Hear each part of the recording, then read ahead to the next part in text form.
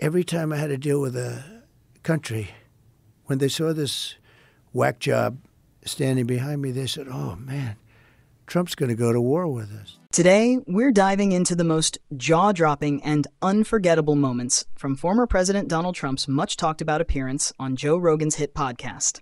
Let's break down the highlights that had everyone buzzing. I love this idea of you teaming up with Robert Kennedy. Right. And I love this Make America Healthy Again idea, because there are chemicals and ingredients in our food that are illegal in other countries. I think he's a great guy. I love the fact that you guys teamed up. Yeah. And are you completely committed to have him a part of your administration? Oh, I am. But the only thing I want to be a little careful about with him is the environmental. Focus on health. Focus. Yeah. You can do whatever you want. But I got to be a little bit careful with the liquid gold, you know? I understand. But listen, there's plenty of good work that could be done if you focus on health. One standout moment was Trump's surprising take on Robert F. Kennedy Jr. This election season has already been a roller coaster, but hearing Trump talk about Kennedy, a former Democratic contender turned independent, really added a twist. Kennedy, the son of the late Attorney General and New York Senator, initially ran as a Democrat before switching to an independent ticket, only to later exit the race and endorse Trump. On Rogan's podcast, Trump mentioned that he'd welcome Kennedy into his administration with significant influence, despite their differences on issues like environmental policy. I was never one that could, like, run on a treadmill. And I can do it. You know, when passing a physical, they ask me to run on a treadmill, and then they make it steeper and steeper and steeper. Next up, Trump took some time to boast about his health. While he's faced ongoing calls from critics to release his medical records, especially after Kamala Harris openly shared hers, Trump sidestepped this on Rogan's show. Instead, he claimed that his doctor was impressed with his physical condition during a recent checkup, though he didn't specify when it took place. What made this conversation even more intriguing was Trump's assertion that golf provides him with all the exercise he needs, despite his frequent statements that he isn't into traditional exercise routines. The doctor said, it was at Walter Reed, they said, it's unbelievable. I could have gone, I'm telling you, I felt I could have gone all day. But I said, Doc, I can do this all day long. But it's boring to me. Do you understand? Right. It's just boring. Golf's exciting. But I did it for so long. They couldn't believe it that I did it. And I never did, you know, I don't do it. I don't, you know, I have friends that run on this stuff all day long. Well, yeah, the concept, it was really like two different lives. You know, I had a very wonderful life, but I wanted to do this. The Apprentice was still going very strong. We had 12 seasons. They wanted me to stay. They all came to see me. They said, we're going to give you a contract. They wanted to extend my contract. Mark Burnett is a great guy. And they wanted to extend the contract. Mark said, you're crazy. Don't run, don't run. Well, I was thinking about doing it then, but I had a contract with The Apprentice. Plus, I was building 2 big buildings at the time, and I wanted to make sure they got finished up properly. And it's one of those things. Trump's time on The Apprentice became a major topic early in the podcast. Rogan asked him about how his presidential run impacted his public image, especially with Hollywood celebrities. Trump mentioned that personalities like the hosts of The View and Oprah initially spoke highly of him, until polls suggested he was a serious contender for the presidency. This shift, Trump explained, eventually led him to leave the show and dive into politics. He praised executive producer Mark Burnett for his role in making The Apprentice successful, and revealed that polling during the 2012 election was the first real spark that pushed him to consider his long-standing political ambitions. I had a lot of success. Great economy, great everything. Everything was great. The military, we rebuilt it, biggest tax cuts in history, all this stuff. We had a great presidency. Some great people, you know, but you don't think about that. I picked some people that I shouldn't have picked. I picked a few people that I shouldn't have picked. And neocons? Yeah, neocons, or bad people, or disloyal people. Trump revealed what he considers his biggest mistake during his presidency when Rogan asked him about any regrets from his time in office. Without hesitation, Trump revisited some of his well-known grievances, expressing frustration over certain appointments he'd made.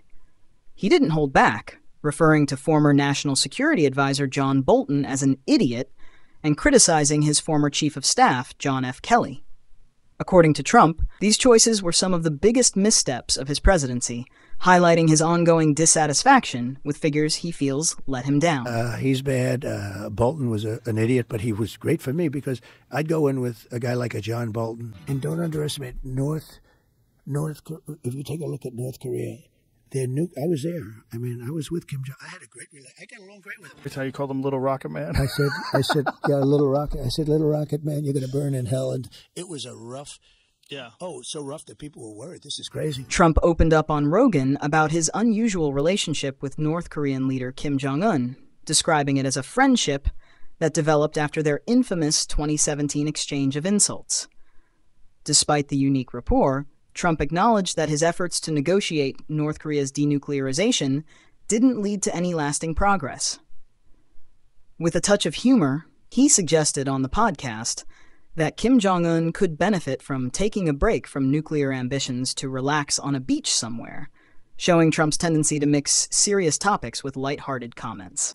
I got to know him better than anybody. And I said, do you ever do anything else? Why don't you go take it easy and relax? Go to the beach. You have beautiful beach, nice beachfront property. You know, kidding. So I always got more publicity than other people. And it wasn't like I was trying. I don't know exactly why. Maybe you can tell me why. Oh, I could definitely tell you. You said a lot of wild shit. CNN, in all their brilliance, by highlighting your wild shit, made you much more popular. Trump didn't hold back on one of his classic monologues, reflecting on why he commands so much media attention.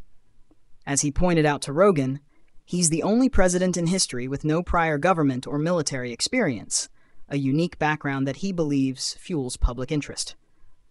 Rogan chimed in with a humorous but on-point observation. Trump's knack for saying what's on his mind, however outrageous, is a key part of his appeal.